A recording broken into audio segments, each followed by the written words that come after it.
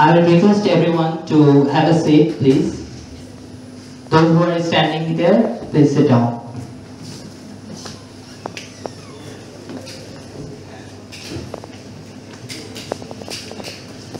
Ladies and gentlemen, and esteemed faculty members, students, and our guest lecturer, welcome to this lecture session, The Tectonic Footprint, Tracking Orogenic Origins, Collaborative Research in the Himalaya, presented by Dr. Mary Hubbard from Montana State University. We are honored to have her with us here. I am Zohar Ahmed, your host today, and without any further ado, I would like to introduce our lecturer to you guys. But first of all, I would like to thank our Honorable Chairman, Dr. Subroto Kumar Sahab sir, for helping us throughout the whole program and suggesting us valuable advices to conduct this ceremony today. I would also extend my thanks to our faculty advisor, Dr. Amar Hussain Bhuiya sir, for his continuous support towards the program. Before we begin, I would like to provide some information about Mary. Professor Mary Hubbard is a renowned expert in the field of geoscience and tectonics. She has made some significant contribution to the structural studies of Himalaya and in general geology of the total Himalayan range. She is also an aspiring scientist and a very good educator. She is also a Nat Geo featured scientist who has been contributing to the field of geology since the last decades. Today, Professor Hubbard will share her insights on tracking orogenic origins, collaborative research in the Himalaya. So without any further ado, I would like to give the floor to Mary. And thank you very much everyone for being here. Mary.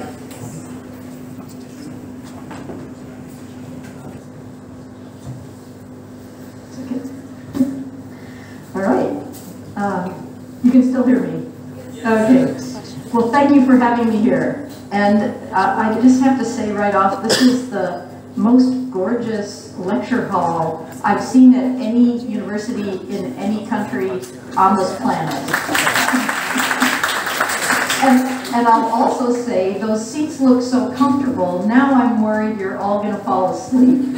So we'll try to keep this interesting for you. So, yes, I've been introduced, and you see the title here on the slide. So I'm going to just jump right in.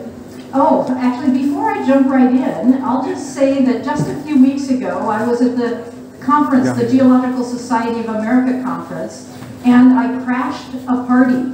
So I don't know if you use this expression, crashing a party, when you're really not a member of and you're not supposed to be at the party, but you crashed the party.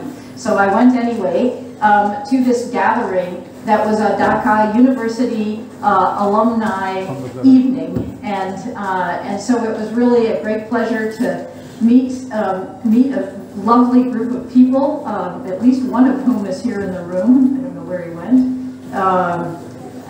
So that was my first introduction really to your university.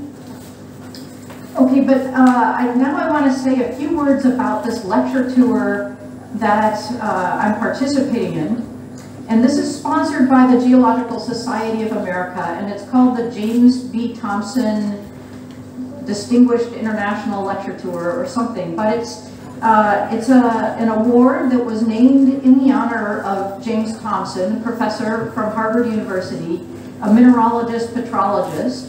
And his family, on his passing, his family put together funds to establish this award. And it covers the cost of 2 trips to give lectures kind of in the countries of your choice. But not only do they fund an American to go overseas, they also fund somebody from an international location to come to the United States to give talks.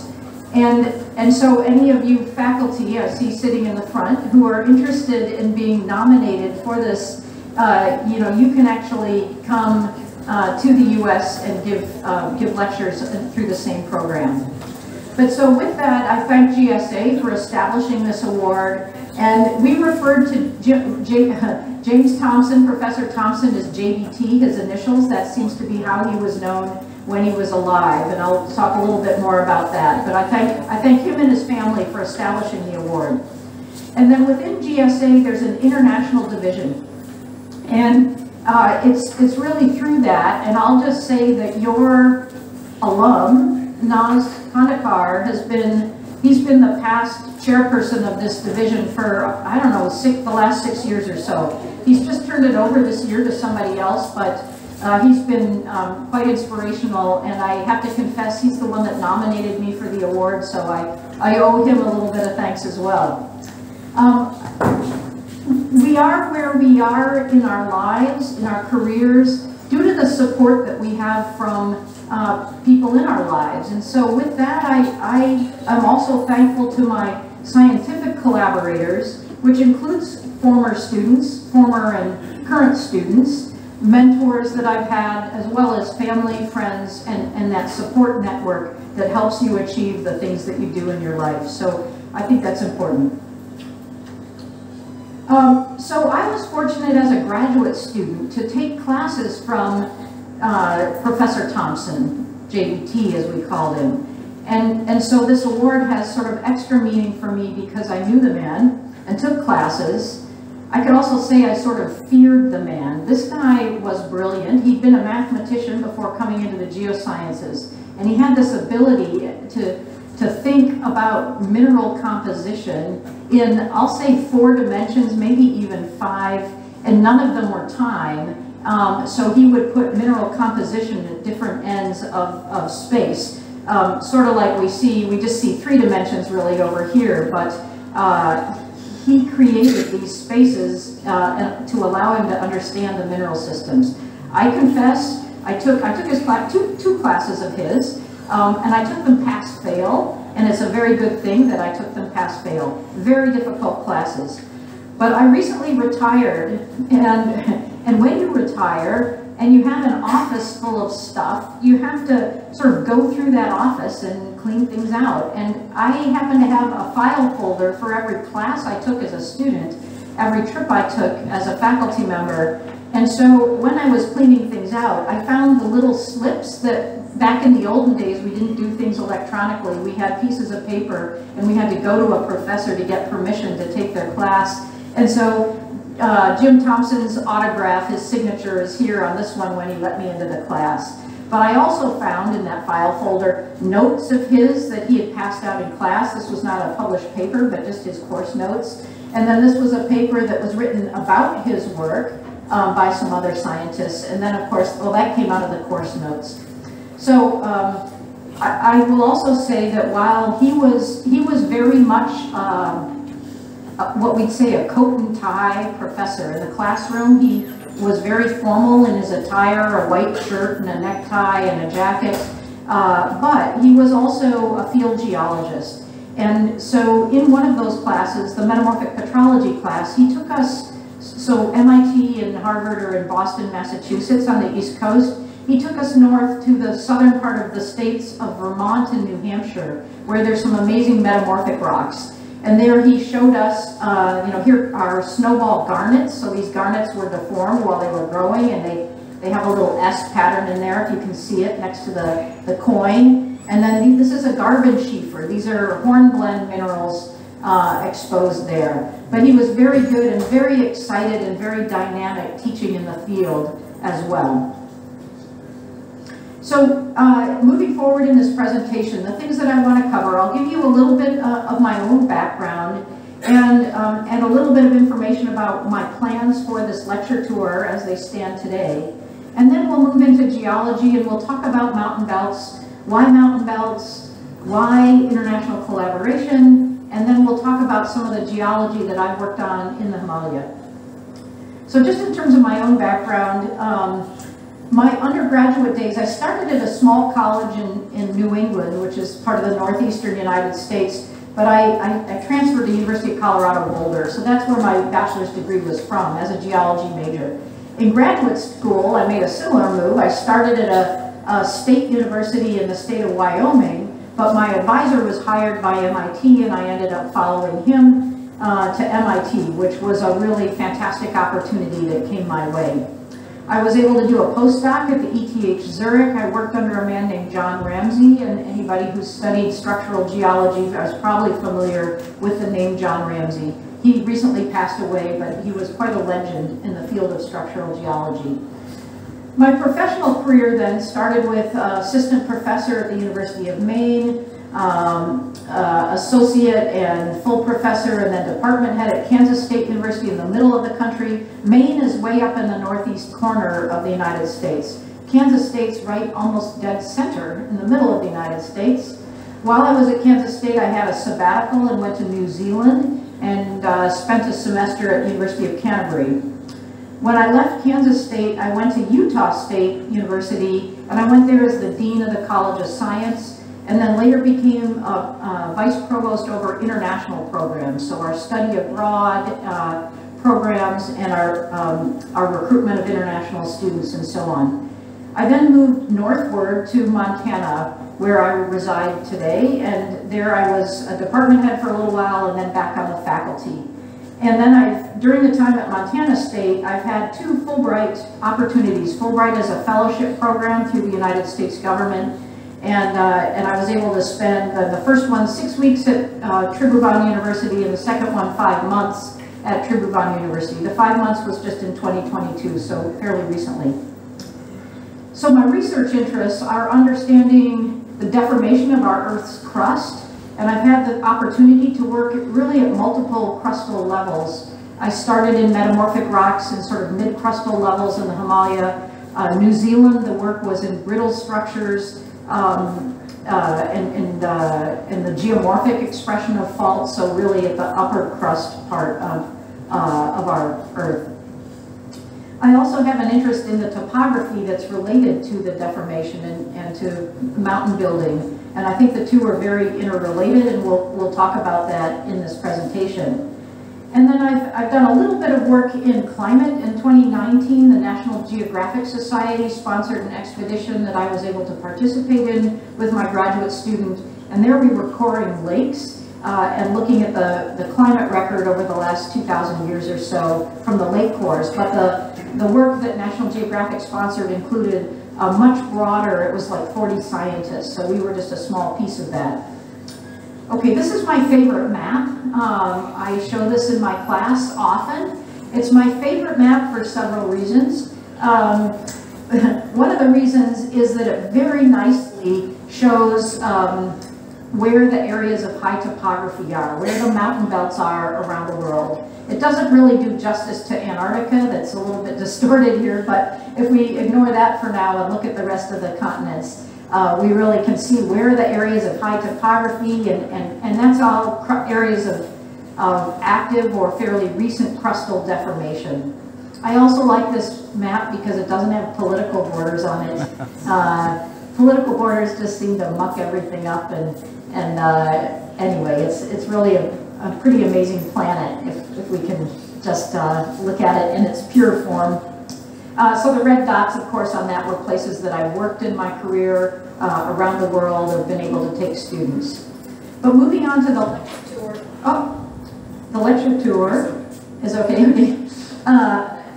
For the fall, so just right now, this is the trip that I am on at the moment, and of course there you see Dhaka University. So Bangladesh is my first stop on this tour. Though I flew through Nepal, I had 6 days in Nepal. I haven't given any lectures yet. Yesterday was my first, and here we are at Dhaka University.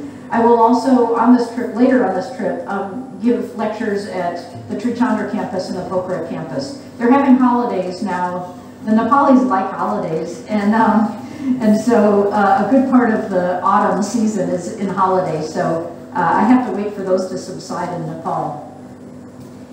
In the spring, I'll go to a variety of other places, so this will be in March. I'll start in Japan at Kyoto University, where there's some scientists who worked in the Himalaya in their career. I have a connection in Indonesia out on the easternmost part on the western side of the island of Timor, so I'll visit that university and then travel to India. And so right now I'm still working on the logistics, but I'll be at several universities in India, one university in Bhutan, And I'll go back to Nepal again to some of the other campuses that I haven't visited. Okay, so moving to mountain belts. Why do we study mountain belts? Well, mountain belts are clearly places where we can observe and study the effects of crustal deformation. So mountain belts bring rocks that have been buried very deeply up to the Earth's surface, so we can look at those deeper crustal processes, but of course we can also look at the active crustal processes at the Earth's surface. Yeah, the topography and the relief that we see in mountain belts, it allows us to also study the erosional processes. And the feedback between erosion and tectonics, I think, is quite complicated. You all here in Bangladesh, you're the recipient of both those processes, and that all that sediment that's eroded out of the Himalaya and even off of Tibet comes down through the great river systems, and it's been doing this for a long time. So my understanding is that just offshore in the Bay of Bengal, you have up to 20 kilometers of sediment that has come off those mountain belts, and that's pretty impressive. And maybe most importantly, lots of people live in the mountains. And so these people both depend on the natural resources that are there, but they also have to deal with the impacts of the natural hazards that come with steep mountain terrain. So earthquakes, Nepal just had an earthquake in the western part just last week. I was there. I mean, I was in Kathmandu. I was asleep. I didn't actually feel it. It was far enough away. But some people, the people that were awake, did feel it in Kathmandu. But sadly, the construction in that area was not very good, and so many lives were lost. So just as an example, but flooding, and of course, you all are well aware of flooding, but those mountain valleys are subjected to some massive floods as well for a variety of reasons. And then mountain belts also impact both weather and climate, I'll say. So on the shorter term, having a mountain belt is going to impact the local weather that you get, but over a longer term, something like the Tibetan Plateau, that's such a so large an area, has really affected the high altitude wind patterns, the jet stream, and so on. So there's obviously an impact of mountains on climate. Okay, well, why international collaboration? So when I began to try and figure out how I was going to express the importance of international collaboration, I did a little search on our library's webpage, and it turns out there's a whole group of people who spend time studying international collaboration and basically the benefits of it. So this quote here comes from one of those papers. Well, the best science, I mean, how do we define the best science? That's a more difficult question, I'd say.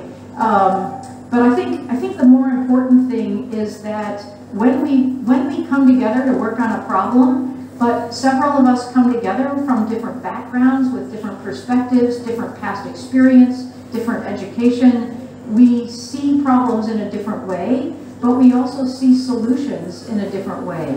And by having those multiple perspectives, we're much better equipped to solve the problems that we set out to work on. In terms of how people measure best science, well, sometimes it's done with how often or how many times a paper's been cited. I don't know that that's always the best way, but again, this group of researchers who have been trying to quantify, the best science, have come up with this. They've documented that the papers that are the most highly cited have authors from multiple countries or multiple backgrounds. So I think that's important. International collaboration can have the potential anyway to create some balance.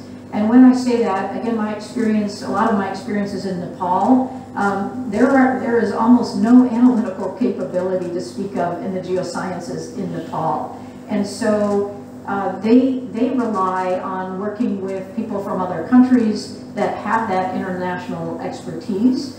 And so, the hope is that people from other places who have those analytical labs can help train Nepalis, and ultimately, ideally Nepal will be able to purchase some of the equipment necessary to date rocks or get chemical composition or other sorts of things. And I guess also important, it's fun to work with people from around the world. So, so I put that there with a happy face.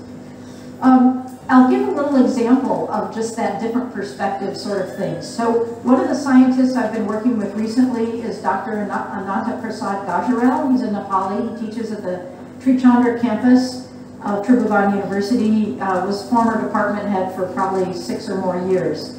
But he and I went up into the high Himalaya to look at some fault zones, which I'll talk about soon.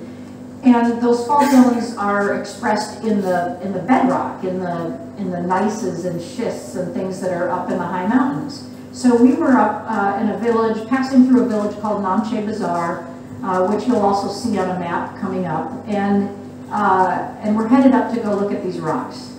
And Ananta stops at what I view as a pile of dirt, you know, just soil.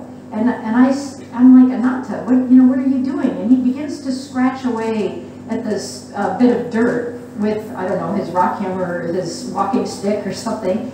And what he finds is that there's finely laminated sediment. And he recognizes this as lake sediment.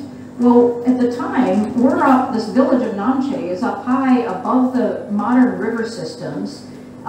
There's no basin for a lake to form. And I'll tell you that I still don't know exactly why those lake deposits are there. They're just perched on this steep hill slope. But this discovery of his led us to, in that expedition with National Geographic, we were able to talk them into helping us understand why we had lakes in this area. And so we had about 7 Nepali students with us, but we were able to collect samples for OSL dating. And we now have ages on these deposits, so we know that the youngest is about 13,000 years, the oldest about 40,000 years, so we know their ages. And this map is really hard to see, so don't worry about making anything out, but they come from, you know, an area, sort of a broad area. Once we found these, we found multiple of these deposits. But the result was that there's now a paper. My Ph.D. student, Vivek Giri, a Nepali, is the first author on this, so it was submitted during this year. So just an example of an international collaboration. This wouldn't have happened without Ananta and I working together. I wouldn't have been dragging him up the mountain to go look at hard rocks, and he wouldn't have made me stop to look at dirt. And so there you have it. Okay. To go back to tectonics and mountain belts, this is a cartoon that I just stole from the internet, and the internet stole it from a textbook. But you've all seen cartoons like this talking about continental collision. And I'll say that many of our mountain belts, impressive mountain belts today on the planet, are either the result of continental collision or at least convergence of plates, so the subduction process like the Andes. But we're going to talk about the Himalaya and hence taking a look at continental collision. Well, we'll move now to the local neighborhood and take a look at the Himalaya. And this is a slide that I use when I give presentations in the United States. And I'll just say, sadly, in the United States, a lot of people don't know where Nepal is, let alone Bangladesh. And so it's also helpful to have these maps side by side. I much prefer, this is just a Google Earth image, or composite image over here. So, you know, there we see our beautiful arcuate Himalayan range, and again, no political boundaries on there. So we know that this impressive mountain belt, the Himalaya, was formed from the collision of the Indian subcontinent with Eurasia. I like to say between 50 and 60 million years. That age is difficult to pin down because, one, it's hard to define collision. When do you call collision collision? Is it when the ocean has closed, or is it earlier than that? So we won't worry about that. We'll just say 50 to 60 million years for now. And so that the result, of course, is, again, you know, the mountain belt. I'm going to be focusing on the Nepal Himalaya, so, you know, kind of right here in the, almost in the center. So when we talk about Himalayan geology, and some of you are probably very familiar with this, typically presents a map like this. And this map is from a paper by Yanni Nyman, who has done some work in the Bay of Bengal. She's been working on the cores that have come out of the Bay of Bengal, among other things. But this map was originally put forward in a paper by Augusto Ganser, 1981, and we all of us tend to use it just because it shows kind of the whole mountain range. But what I want to point out in this map is that there are these subparallel lithotectonic units. So that's what the different colors show. So the sub-Himalaya in the darker gray, the lesser Himalaya, the lighter gray, what we call the greater Himalaya. And then we get into Tibet, and these are sediments, unmetamorphosed sediments in the Tethys Himalaya. Going from the sub-Himalaya to the greater Himalaya, the metamorphic grade increases in each one of those lithotectonic units. The greater Himalayan rocks, or the highest grade metamorphic rocks, also have leucogranitic intrusions in them. But these lithotectonic units are separated from each other by major thrust faults. And so I like to present that in more of a cartoon, like this little block diagram, where I have changed the color scheme here, but the sub-Himalaya, lesser Himalaya, greater Himalaya, but you can see in this the faults that separate them. So they are thrust faults, the main frontal thrust, main boundary thrust, main central thrust. At the very crest of the range, we now recognize that the fault that separates the metamorphic rocks from the overlying sedimentary rocks is an extensional fault. It's a normal fault. And there's still a lot of work being done on that today to help us understand why we have this extensional fault in this convergent mountain belt. And with that, I'll just say again a few more words about Augusto Ganser, because we owe him quite a lot in our understanding of these lithotectonic belts. He started his work in the 1930s in the Himalaya, mostly in the Indian Himalaya, just west of the border with Nepal, the western border with Nepal. He also snuck into Tibet back at that time. He was a young man, and when he went into Tibet, it was illegal to go into Tibet, for him to go into Tibet. So he dressed as a lama, a Tibetan lama. And when he came back out, he had samples with him, and he tied them into the belly, the long fur in the belly of goats, and came back across into India like a goat herder. So, and he smudged something dark on his face to look not quite so white. But he traveled back to the Himalaya many times. So this other photo is in his older years when his hair was quite white, but you see all the, those are probably Nepali kids surrounding him. And this is just an excerpt from one of his maps, but that's where he was beginning to recognize the lateral continuity of these different lithotectonic belts. So we'll take a tour, and we're going to start down on the Ganges Plain. Very flat. Yeah, what can I say? It's flood deposits from in this area, the Great Ganges River. This is in central Nepal. And as we move up into the sub-Himalaya, we begin to get some relief, some topography, and actually quite steep-sided hills. And the rocks within these hills are molassic deposits, so they're coarse-grained sediment that's barely lithified. And so when the mountain range first started to rise and sediment was shed off to the south, that coarse-grained sediment is what's now incorporated in these hills. So the mountain range has been growing to the south with continued convergence. And so now those old molasse deposits are deformed, uplifted, and so we see them here. Moving a little bit further north into the lesser Himalaya, we get higher hills, and you'll notice that they're heavily vegetated and also tilled for agriculture.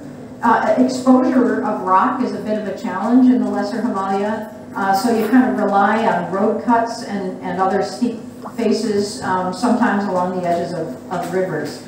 And this photograph here on the left was taken probably out the airplane window when I was flying into Kathmandu, so you can see the greater Himalaya in the background, but all the hills in the front are part of that lesser Himalaya. And so we'll just look at this map on the left is another Google Earth image, and the lesser Himalayan hills are all these hills in the middle area in kind of a green color. But as we move northward, before we get to the white high peaks in white, which is snow, there's a brown color, and that brown color largely traces the main central thrust, which separates the greater Himalaya or higher Himalaya, those higher grade metamorphic rocks, from the lower grade sort of green schist facies rocks of the lesser Himalaya. I put this picture in here. This is a little airstrip. You can see the little airport in a village called Lukla. And all the tourist traffic and the mountaineering traffic that goes in to climb Everest in Nepal, on the Nepal side, they all fly into Lukla these days. Lukla also sits on a landslide deposit. So this whole thing is a landslide deposit about 40,000 years old that came from the opposite side of the valley, down across the valley. Would have made an impressive dam. There would have been a big flood when the river cut back through that landslide. But Lukla sits there, and the sort of importance of that location from a geologist's point of view is that that's really on the top edge of the main central thrust zone. So the hills to the north, you can see the topography goes up quite steeply, and we're going into the snowy high peaks of the Himalaya northward from Lukla. Southward, we're in those lesser Himalayan hills. But just a little closer look, my work started in Nepal in the 1980s for my PhD fieldwork. And so at that time, I actually didn't fly into Lukla. I flew out of Lukla a couple times, but I would walk to Lukla. From the end of the road, it was a 5-day walk to get into this area. And the first time I came to Lukla, I had been up on the ridge above, and I came down into Lukla, and I saw this grassy area that I thought was a football field. It was flat and it was grassy, and it turns out it's actually not that flat. It goes quite downhill. But it was the airstrip at the time. So this is Lukla in 1985. This was our camping site. You'll see not all the planes were so successful. And even today, if you Google the most dangerous airport in the world, Lukla pops up, and there's some amazing YouTube videos that I don't show my mother. So today there have been some changes. They've paved that runway. I would be willing to bet that aircraft is the same aircraft at the end of the runway from the 1980s, but nevertheless, they did pave the airstrip. So moving northward into that greater Himalaya, that's where we get up into these high, snowy peaks. Doing geology in this area poses its own challenges, so outcrop. There is outcrop, but it's often on these vertical faces, or it's covered by moraine or glaciers in the valley. This is a peak called Choayu, sits on the border with Tibet or China. That's my student Vivek Giri in the foreground for scale. This is another photo here. We're looking, this one we're looking northward. This one we're looking a little bit northeast. That is Everest there, peeking up behind a ridge that includes the peak of Lhotse and Nuptse. And then this is called Amadablam here.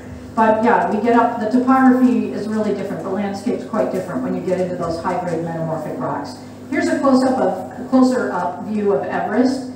This is actually a scanned image from my slides in the 1980s, but I like it because it nicely shows I think you can see the rock fabric of the rock, and it's dipping northward into Tibet, so we're looking eastward in this image. And these rocks on the top of Everest are actually sedimentary rocks. There's limestones and slates that are fossil bearing, about Ordovician in age, I think. And so the South Tibetan detachment comes right through the top of Everest there and dips down into the Tibetan plateau. So research that's done in the Himalaya can address many different aspects. There are many things we need to know to put together the puzzle of how this mountain range formed, when these different processes occurred. So people ask, and this is kind of on the tectonic side, but like I mentioned before, when did that collision occur, and what is that collision? How fast are the mountains going up? Which also means how fast is material, you need to know how fast material is being eroded off. And how much sediment has come off. And this has been a popular question lately, and people come to Bangladesh for the answer, or the Bay of Bengal to look at the sediment that's been shed from that rising mountain belt. People are looking at those major thrust faults, how much displacements have occurred on those faults, and actually we've learned that it's not as simple as those cartoons in that simple map that I showed earlier. There are faults between the major big thrust faults, so it's a little more complicated. And then there are faults that I'm going to talk about that cut across the range. And so I won't address all these top questions, but we will look at some of these cross faults. So let's see, just coming back to this map, we're going to look at an area for starters that's east of Kathmandu. And we're going to look at a fault that cuts across the range as opposed to being parallel to the range. But so I told you that I had worked in the Himalaya in the 1980s. I had a long gap where I didn't work there. I worked in other places around the world. But in 2016, I came back to this area, went back up into the Everest region, collected some samples, across this area. There were things that had puzzled me that I was curious about from the work I'd done in the 1980s, questions I didn't have answers to. So I collected these samples. When I got back to the US and I was trying to sort of place those sample locations on closer up Google Earth images. So remember, we didn't have Google Earth in the 1980s. We didn't have a lot of things, no email, anyway, lots of things, but we didn't have Google Earth. And so when I was looking, my sample was from this area down in here, but when I pulled this image up, and this image comes from this red square, I saw these linear features cutting across here. And I've worked in areas like New Zealand and like the Western US where we have active faults that leave a topographic break on the Earth's surface, and that's what this looked like. So I was curious if there were faults up here. And of course they somewhat align with the river, the modern river coming down. So in 2017 I went back to this area with a graduate student, with a master's student, to first address the question, is this a fault? Or a fault zone, and if so, what is it? How did it move? When did it move? What are the characteristics of this zone? So I'll say there's a little village right in here called Bankar, so we call this fault the Bankar Fault. So spoiler alert, yes, it is a fault, but so we'll go and find that out for ourselves. The next slide will have a photograph taken from just near the village of Bankar, looking right up this little gully to something we call there's a little saddle in here we call the Bankar Notch, and then it's going to show a high peak in the background. So here we are, this photo on the left, the village of Bankar is right down here in the river valley. We're looking northward or slightly northeastward up to the Bankar Notch. And we went up to this area, and what we find were fractures in the rock. It's a gneissic rock, sort of quartzo-feldspathic gneiss, but these fractures cut the older north-dipping fabric. So there's an east-west striking north-dipping fabric related to the main central thrust deformation and some of the early Himalayan deformation. These fractures cut that almost perpendicular and are steeply dipping, kind of near vertical, in some places anyway. The peak in the background here is the peak of Tabache, and the smaller one is Cholatse. And so a few days later, as we traveled up the valley and went up closer, we could look again at Tabache and Cholatse. And there could fairly easily see a nice shear zone cutting down through that face, that south face of those peaks. And I don't know how well you can see depending on where you are in the classroom here, but there's a little bit of apparent drag on that shear zone that shows the right-hand side down, so apparent normal sense movement on this structure. On the left side, or the west side of this little shear zone, is a loop of granite intrusion in here. And these granitic intrusions are about 20 million years old. And so it would appear that probably this shear zone is actually shearing around the granite and not cutting the granite itself. Well, when we looked at the rocks up in that area, not exactly on that face, but kind of on the way up to that region, we found beautiful deformation lineations. So in some cases, mineral stretching lineations, mineral alignment lineations, some cases slickened sides, and they were generally south plunging, sometimes southwest, sometimes southeast, depending on the face that they were on. And they typically had a normal right lateral sense of shear. And the deformations seem to be often concentrated along sillimanite-rich plains. So the slip was happening on the sillimanite-rich plain with the quartz in between, undisturbed in a way. It didn't appear to be deformed. I did notice in the last 2 days that your buses here in Dhaka also have deformation lineations, very strong deformation lineations. Now, some of them are right lateral and some are left lateral, but it kind of depends which side of the bus you're on, I think. So yes, so look for those lineations. They're very important when understanding deformation. Okay, so this master's student that worked with me, his name was Neil Seifert, and he mapped, so Bankar, let's see, Bankar is just right here in the southern, kind of the southern edge of this map. There's Lukla, where the airstrip was. Here's Namche, where those lake sediments were, and the summit of Mount Everest is up here on the northern corner of this map. But the two purple lines outline the areas in which he found this steeply dipping, kind of southeast dipping deformation fabric with the normal right lateral sense of deformation. So the deformation wasn't penetrative, meaning that you did not, every rock you picked up didn't show evidence for the deformation, but there were these discrete shear zones across a broader zone. And it's about 3 kilometers wide here and close to 10 or 11 up to the north. This area in the north is where those leucogranitic intrusions are, and I think the zone widens because the shearing has gone around the somewhat maybe more resistant granitic intrusions. So yeah, we did do some really preliminary dating across here, and this was argon 4039 dating, and the best we could do there was to tell that the deformation is younger than 12 million years, which actually doesn't help constrain it too well. I think it's probably at the young end of this, so there's plenty more work to do for sure. Also in this area, there are very strong dip slopes, and this has important relevance for landslides. A dip slope in geology is a place you probably don't want to build your house because the rocks are going to be weak on that planar fabric and prone to slipping. And so this next photograph is taken, we're looking to the south here in the photograph. So behind the people in the background, that hill slope is all a big dip slope of that deformation fabric with those sillimanite-rich plains. And I think historically there have been a number of landslides that have come down that, probably dammed the river, probably caused some big floods. So there's relevance there. So what are cross faults? Why are they important? Well, I've sort of, I guess, defined them a little bit, but they're faults that cross a mountain belt at a high angle to the mountain, the trend of the mountain belt itself.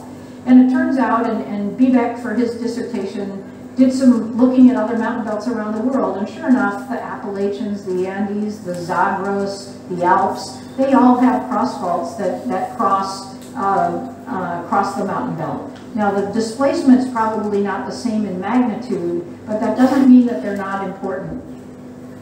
And so one of the ways that they may be important, and we're still working on this, but in 2015 Nepal had some very big earthquakes, and this map is a map of aftershocks for a period of time after the main shocks. So the main shocks are shown in black here. But these aftershocks they're largely at kind of 10 to 20 kilometers depth. So the color of the dot corresponds to the depth. And the interesting thing about this map, and this was recognized by the geophysicists that put the map together and really looked at this data to begin with, but they noticed that on the eastern edge, the aftershocks just end very abruptly along quite a linear trace. And that trace is actually in 3 dimensions. It's an inclined plane, and when it comes up from the 10 to 20 kilometers to the Earth's surface, it corresponds to something that's been recognized for many years as the Gauri-Shankar lineament. And even before, well, maybe in the earliest satellite images, people began to recognize this linear feature that cut across the mountain belt, gave it that name. But as far as I know, nobody's gone to look at that lineament to see whether or not it's a fault.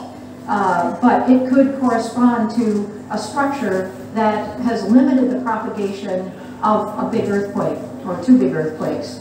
And the important thing with this, one of the important things with this, is that rupture area scales with earthquake magnitude. The larger the area that ruptures, the larger the magnitude of that earthquake. So if there are features in the Earth's crust in the Himalaya or other mountain belts that are limiting the propagation of that earthquake rupture, that's keeping the earthquake size a little bit smaller. And geophysicists again have recognized the fact that the big earthquakes in the Himalaya have been limited to certain areas over time. So we have data going back, I mean, people are going back through historical records looking at really early earthquakes, but they're in a part of eastern Nepal, or a part of western Nepal, or a part of the Indian Himalaya. And so, you know, something's not letting those big thrust faults all rupture continuously across the whole range. We don't get an earthquake or earthquakes that hit the whole range at the same time. So the segmentation is what it's called of earthquake occurrence. You know, perhaps what's keeping that segmentation there are cross faults. So work to be done. The other important thing I think about cross faults, and I alluded to this with the dip slope comment, but the major river systems in the Himalaya run north-south, roughly north-south, and these cross faults, of course, are running roughly north-south, or perpendicular to the trend of the range.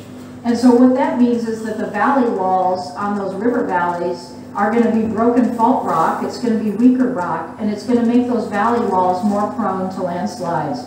So this is the Malamshi River Valley. It's just east of Kathmandu, but here's one of the many landslides in that valley, when we'll come back to the Malamshi Valley a little bit later. So again, I think, you know, to understand this landslide risk and that natural hazard, we need to know where these fault zones are, and maybe when they've moved and what the nature of the rock is in the fault zones themselves. So we're now going to kind of move to the field, and we'll quickly look at several of these cross faults. The Bengar fault's the one that I've talked about already, and this area up in the northern part of in the high Himalaya here, that's what we've looked at. Bibek Giri, who I've mentioned several times, his dissertation was to look at the lesser Himalaya and see if that structure continued to the south. I had a master's student on the Gauri Shankar. We'll look at his work, and last fall I was in the northern part of this fault called the Kosi Fault, and then we'll look at two little segments around Kathmandu. So going first to the Bengar Fault, here's Bibek. The two purple lines here are the purple lines we've seen in that previous map outlining the shear zone up in the high Himalaya.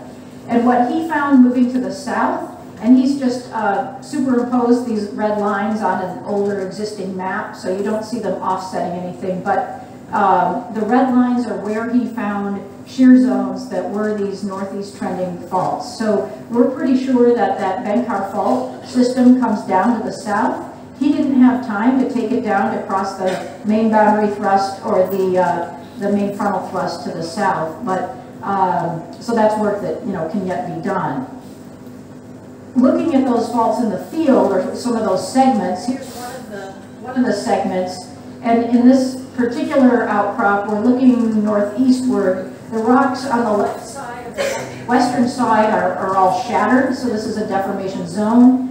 And in the core of that fault zone, or that fault structure, it's gouged. So those rocks have just been pulverized in this area. This particular one is dipping a little bit to the northwest rather than the southeast, but it's part of that same system. Nearby, a little bit to the south of that last exposure, there's a very sharp contact of faulting that's juxtaposing quartzite, and the layering in the quartzite runs obliquely to that fault contact, which separates it from a granitic gneiss that's on the left-hand side of this image. So those are just a couple of field photos. I have a Nepali master's student, Nishal Baral, and he worked on in two areas on the lineament, the Gauri Shankar lineament. His work was a little more challenging, and as a master's student, he had a lot less time to follow the structure. But in the north, there's a very prominent, so we're looking northeastward, very prominent steeply dipping fracture in the rocks. It was hard to find a lot of offset on that fracture, but clearly the rocks had been broken up in that orientation. Down to the south, what he found was fault fabric, and there were some mappable units. This was a graphitic schist that he could find some offset in that graphitic schist that we also think would be related to the Gory Shankar structure. So then I had an opportunity last year when I was in Nepal on a Fulbright to go up in the area around the peak called Kanchenjunga. So Kanchenjunga is a high massif of a peak just here right on the border with Sikkim.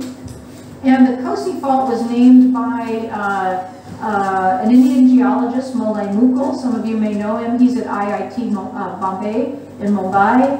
And he had published and speculated that this fault was here, partly based on the big offset of the range front. So he's had an interest in these recesses, what does he call them? Recesses, basically these embayments in the mountain front. And what he found in Sikkim was that where you have embayments like that, you have a cross fault. And so he speculated that the Kosi was there. So he and I have met several times and talked about this, and last year I went up into this area in the red box, which we see up close here, and I think you can kind of see some of the topographic features leading in. The yellow dotted line is just our trekking route that we went to try to cross this structure in several places. I don't know that I was quite ready for the trekking in this area. It was very rugged country, much more so than the Everest region.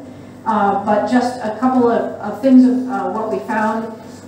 In this area up here where the star is, number 2, kind of in the higher hills, again there was this dominant steeply dipping fracture with a northeast trend. And off to the east a little bit, but in the Gunsa River Valley, we see these same kind of slicken-sided or mineral stretching lineation faces documenting some of that deformation. These are just a couple of field photos kind of showing the ruggedness of the country. The peak of Kanchenjunga would be just off this photo or out kind of hidden there. But the trail that goes up there, I mean, sometimes it's practically in the river. Other times it's just crossing steep slopes. And in a number of places, those slopes have been affected by landslides, and the trail is quite dangerous crossing.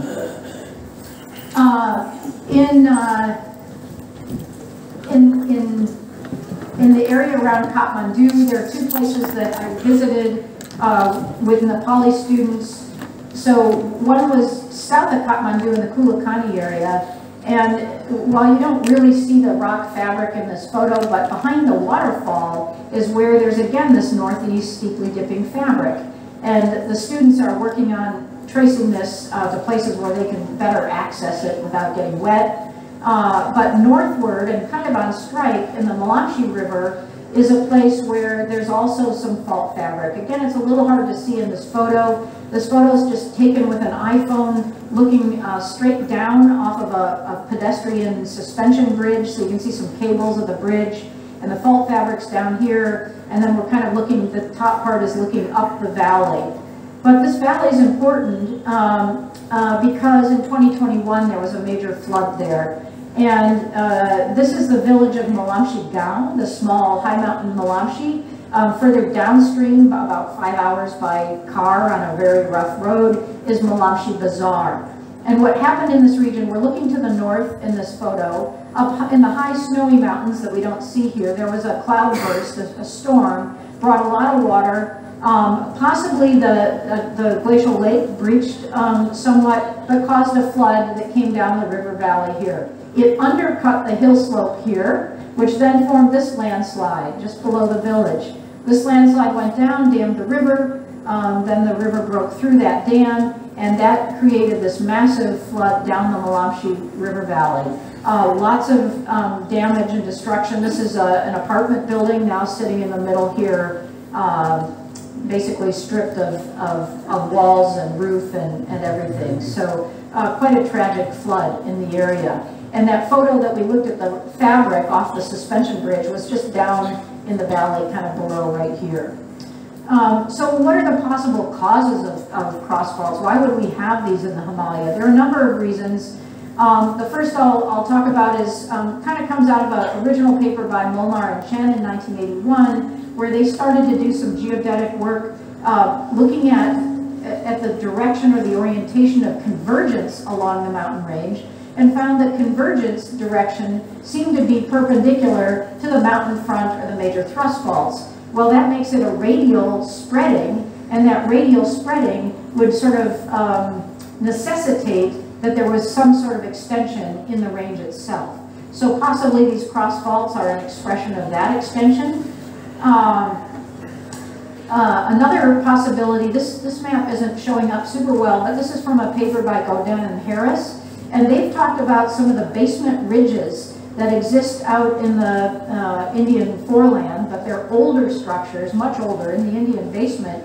But the strike of those ridges is parallel to where the cross faults seem to be occurring. So it's possible that, that as the subduction continues, the continental subduction, that the Indian continent, the topography of that with those ridges is affecting the overriding plate or overriding rock and creating these faults. The problem with that is that the plate motion vector would have to really be parallel to the trace of these ridges to have the ridges track directly under those cross faults.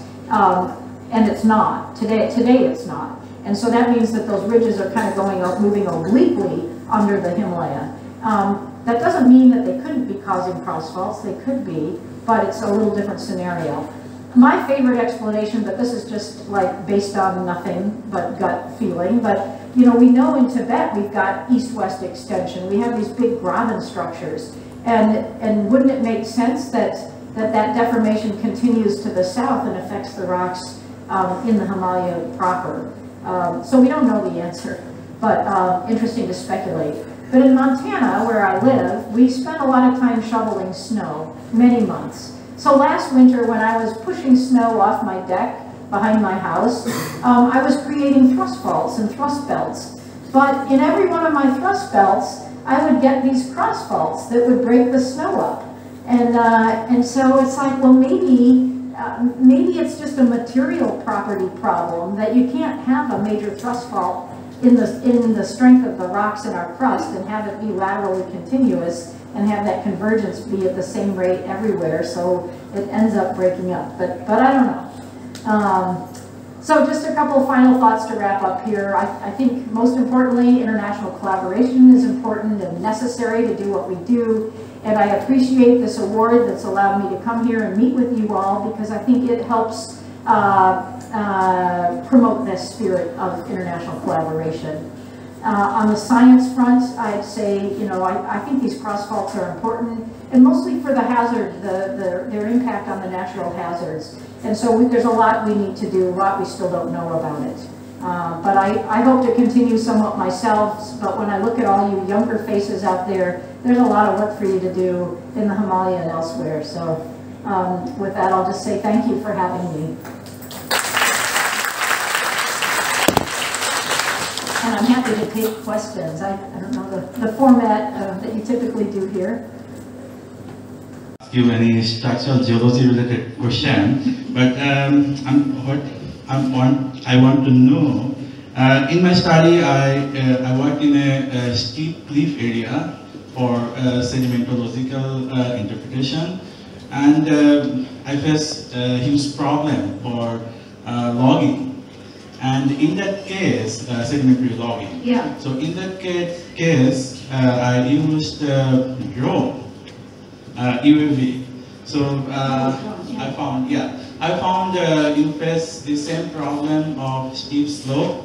And one of my Ph.D. colleague, he was working on the structural geology stuff, and he was using UAV technology and photogrammetry for the interpretation. Yeah. So now we know we have entered in the nanotechnology. Yeah. So using the nanoscale observation, everything is being changed. And recently, the Himalayan is studied like just seeing far away from the outcrop. If we can collect the closer image and create some photogrammetry and the virtual 3D model and interpret both sedimentological both from sedimentological aspect and structural geological aspect, then I think it may change the interpretation, but not for the large scale feature like your fault or cross fault, but it may be we get some insight from the small scale feature like lineation or small scale joint. Yeah. So, do you have any plan to go in detail by studying using this approach? Yeah, great question. Twice I've written a proposal to the SEG. They have a program called Geoscience Without Borders. And my proposal was to use the drone with LiDAR. So some of the good drones, big drones, can carry a LiDAR camera. And with that, you can see through vegetation. And so my hope was to work with Nepali students to fly the drone and over some of the structures kind of around Kathmandu, but where you could, if you could see through the vegetation, you might see where some of these linear features, you could see what's going on kind of at the rock scale. And in some cases, maybe even when it's close to a steep slope, see whether something is about to, has the higher risk of landslide, like it's fracturing and could slip at any time. The proposals weren't funded, and largely they weren't funded because of the cost of LiDAR.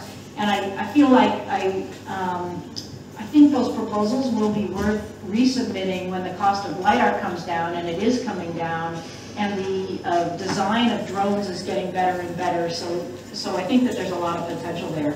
But part of my hope was training the Nepali students to use the drone, because when they get jobs working on hydro projects or road building or the other things that are going on that they're being employed with, to be able to use the drone to efficiently get access to some of that outcrop that they couldn't otherwise, it could be really great. And with a drone, you could do things that I suppose you could do with a helicopter, but in a helicopter, it's great cost. A drone, you could go out in an afternoon, get it done, and should be, eventually will be affordable. We may still, try and pursue that. I'll also say that just last week, I met with one of the students that was in the previous slide from the central campus of Trichandra, Tribhuvan University, and he had been playing around with multispectral image. So it's, again, it's back to larger scale, it's satellite imagery.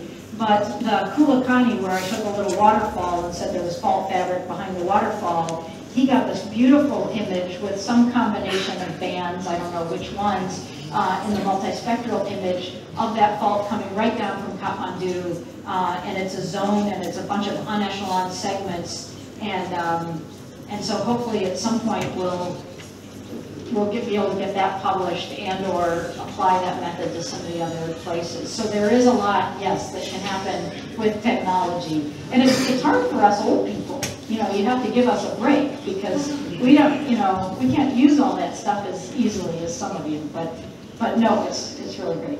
So. Any other questions? Anyone? So you see me for a card later.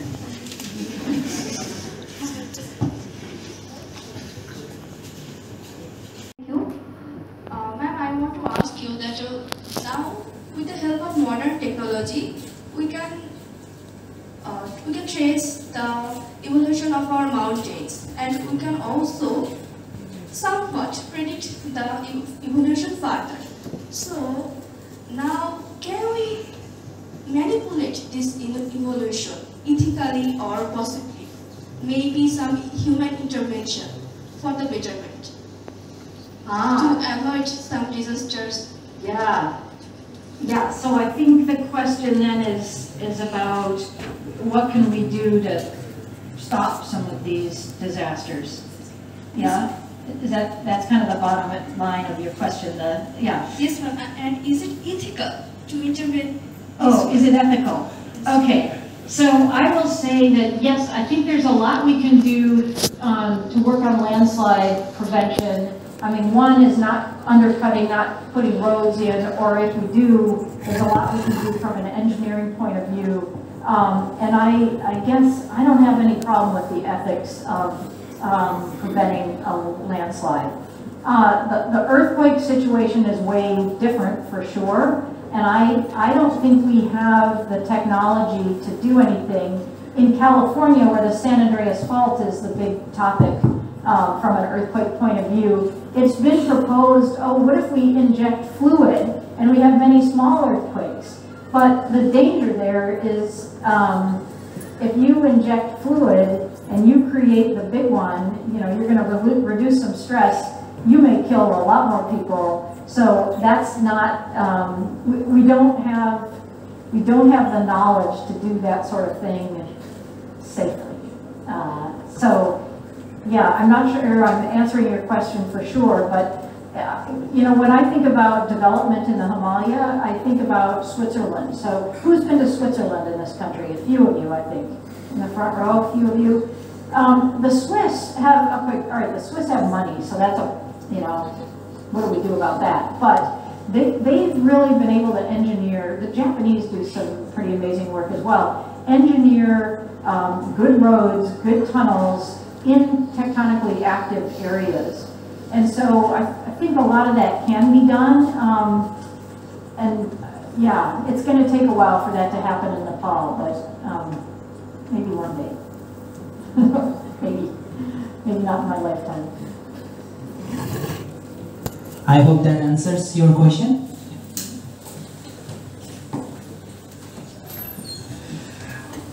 Thank you. In connections with Dr. Mustafi's questions, something popped up in my mind. Have you ever used like some model resolution, digital resolution model, which can give you some sort of idea about the linear medicine force rather than using the LiDAR data? Because in Himalaya, perhaps you might have a lot of major differences rather than the subtle elevation differences. So in my sense, the freely available digital resolution models from the UDGS could have been a better solutions to identify the linear medicine forms. The other way, have you ever used, like in your team, have had used some sort of image enhancement techniques to identify the linearness? Yeah, so I just mentioned the one that the student did with multispectral imaging. Yeah, other than that, you know, we've looked at digital elevation. SRT and DAM, yeah. The digital elevation model. Yeah, and so... Yeah, it's a 30 meter, not a LiDAR one, because I personally think it's practically it's not possible to run a LiDAR survey over there. It's a bigger area. So what you can do, you can go for an isolated exposure for the LiDAR survey, but it's not convenient in terms of financial stuff. Rather than doing this with Himalaya, has a lot of elevation differences. So DTM is the best choice, but it's very scarce. This DTM sort of thing. Yeah. Rather than DTM, we can use the TM, which is a surface elevation model. But at least we can get. So what's the TM? Explain. DTM is the digital terrain model without the surface features like the barren land, without any vegetation, any structure. But it's not available freely. You have to go for some sort of surveys. But instead of that, you can use DSM, which and that's digital elevation. Both the digital elevation model, the difference is one is including the surface and there is no surface. Just think about the Himalayan regions, the lesser Himalayan regions without any vegetation, just the barren, just like the upper Himalayas. So it's obtained from satellite digital elevation data. It's not a satellite. It's the byproduct of interferometry. It's a radar satellite. Yeah, it's a byproduct. It is. Yeah. Yeah, but it's a very useful tool to identify the digital elevation models to identify the linear bands. So I have a small work in Western Himalaya, so I have used this thing for identify the linear bands. You'll have to show me. 30 meters. It's a 30 meter resolution. It's what? 30 meter resolution. Oh, okay, yeah. No, but for the bigger area, you would have a good one. You can get a lot of good outcomes from the SRTM. Right. But LiDAR is not. So, Dr. Ashraful, Dr. Bashar, this question about the methodology. So yeah, his approach is okay for the large scale study, but for detailed investigation, if we use LiDAR drone, is fine because the resolution of his data set, what he proposed, is 30 meters. So most of the linear, small scale features cannot be identified by that. So we can use both set of data. For detail, we may use LiDAR data set. Yeah. I think that may be a good approach. Yeah. Thank you. Yeah. Thanks. That's not a debate. I'm not going for any debate. Yeah. Can you tell me what is the length of one of your cross faults?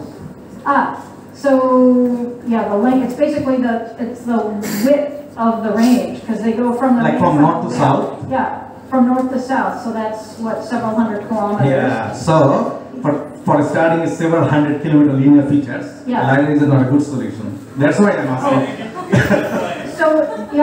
So there's we don't need any like higher resolution stuff. We need to identify the faults. To cross check for the fault, we can go for a small exposure. Yeah. There you can use the LiDAR technology. Yeah. That was my assumption. And for the large scale, even just from Google Earth, we can see these linear structures. So that's not a problem. And that's why we were turning to LiDAR to look. If we want to understand these in detail, we need to know, where exactly the faults are, because these are zones. So they're unecheloned segments or zones of deformation. So we want to understand the nature of them in the field, hence the LiDAR part. Yeah. But yeah, identifying them in a larger scale, even Google Earth is quite, I think that we probably ultimately want multiple methods. We can do it a first run with something like Google Earth. Yeah. That multispectral that the student was doing actually shows a lot more than the Google Earth imagery, and maybe what you're talking about would be an alternative even as well. But there was one question in the back too we should get to. Yeah, thanks for that. Hello ma'am, I am Sheikh Sajjad Mahmood. My question is about the southeastern lineament that you talked where the aftershocks ended abruptly. You showed a lineament where the aftershocks in the Himalaya, 2015 earthquake in Nepal, the aftershocks ended abruptly on, and that showed a lineament. Yeah. So my question was, for an abrupt stop of aftershocks, there has to be a gap. The gap has to come from any sort of extensional force. Because if it was a thrust fault, you say that it could be a fault. You didn't study that, but it could. If it was a thrust fault, there would be a connection, and the fault would, the aftershock would then continue towards, or then continue the faulting more. And if it was only a normal fault, then the aftershocks could end. So that was my thought, and I was trying to ask you that what will you think about this theory, that being a normal fault. Yeah, no, I think it is probably a normal fault,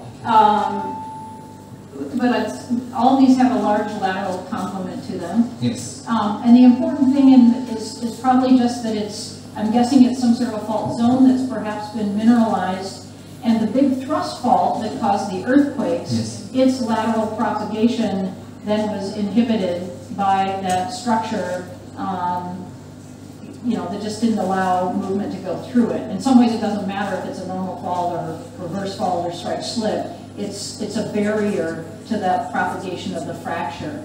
And actually, there's an interesting study that somebody did in recognized off, I think it was Chile.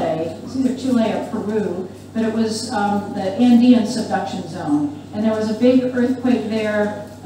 I used to know that it was maybe 2011. Anyway, the rupture propagated, and there were enough seismic stations to really map this, to watch this happen. The rupture propagated, and on the northern side of it, it stopped. Something stopped it. And it stopped for 30 seconds, and then it broke through, but with less energy. And they proposed that there was a cross-fault structure there. It turns out that I want to say it's the Nazca Ridge is subducting at that location, and they thought that the Nazca Ridge had influenced the structure in the upper plate, or actually cutting all the way through, that somehow it was a barrier. So, you know, that's another piece of evidence that crop structures could limit rupture or impact rupture propagation to some extent. I don't know if I'm answering your question. Yeah, I'm getting something. Yeah. Okay. Thank you very much. Okay, yeah, sure.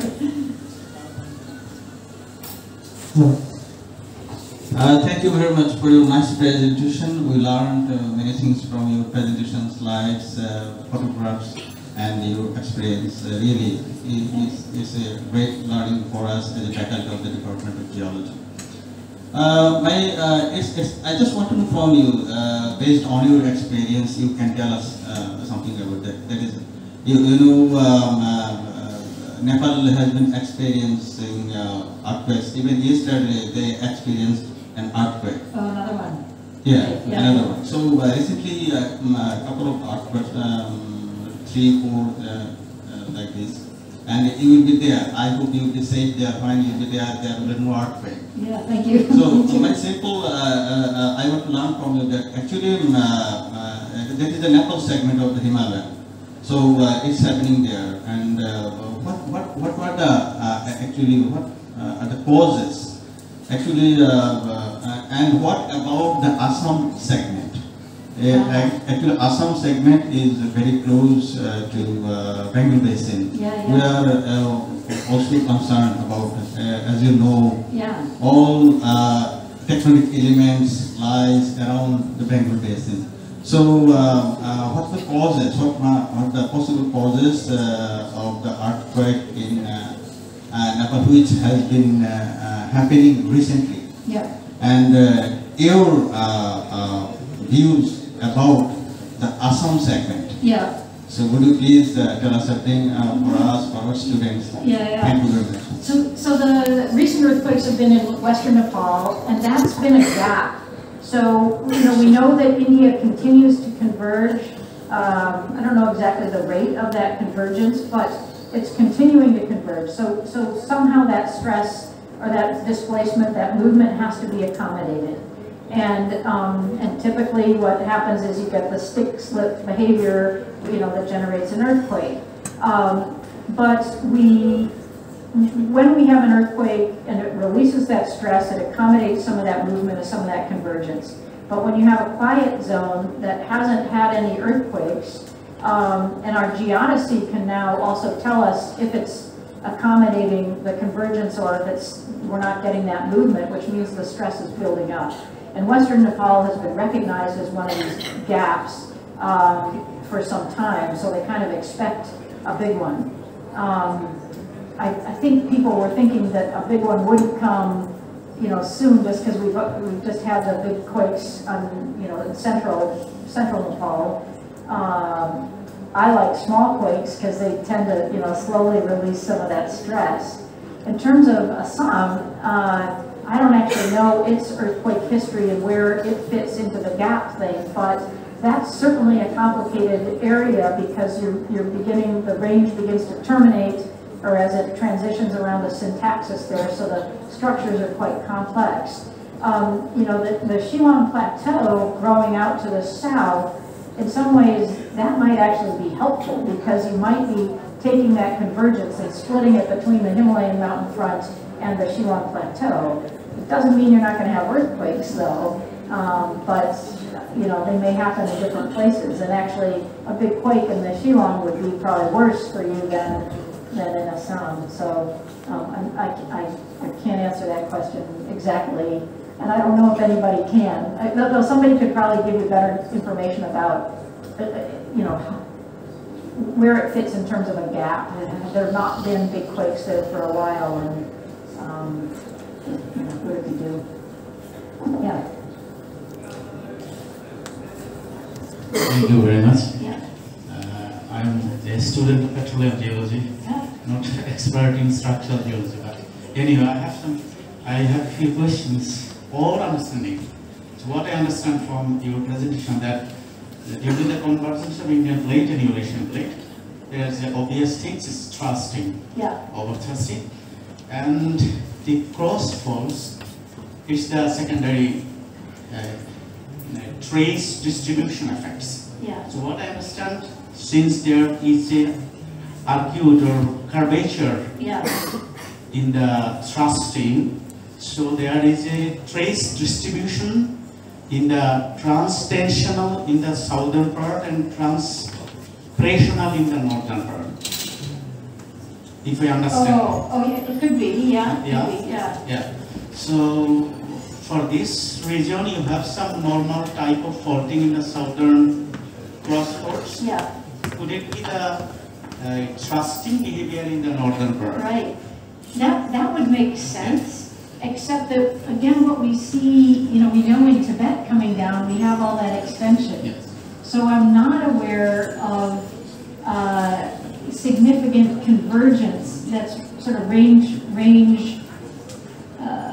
orthogonal convergence along the range, like you're saying, because you're saying if it's radial, it's like it's going to open up like in the front and it's going to come together in the back. But we don't see it like that. There's not a lot of strong evidence. And again, because once you get up here in the back, you've got Tibet pulling apart like that. So, yeah. Okay, so you also mentioned that some very fine or thinly laminated sedimentary rock there. Yeah, but in most of the places, what we understand metamorphic type of rocks. Yeah. So do you have any idea of which age range could be the sedimentary rock? It's very recent. Yeah, so the ages that we got on those lake sediments was 13,000 to 40,000 years. Only, okay. Yeah. It's my mistake. So, yeah, you so mentioned that, sorry. Yeah, that's okay. But yeah, I still don't understand why they are where they are. So yeah. Okay, sir. I would appreciate my students. They should have some lot of questions, not for us. If they don't ask, then we will ask them. If they really understand or not. Thank you very much. Yeah, thanks. Any other questions? Anybody? Okay, I think that's all the questions we have. So, okay, thank you very much. Thank you very much, everyone, for the lecture session. Thank you very much, everyone, for being patient for the lecture session. I hope we had an amazing journey together with Dr. Hubbard. Video seems helpful to you, please like and subscribe Earth Detective, and also visit our YouTube channel where we uploaded lot of videos based on earth science. We also organize the videos in playlists based on topics. Feel free to explore and suggest us what you want to learn from us. You can also check description for links of our social media, website for resources, PowerPoint file and further discussion.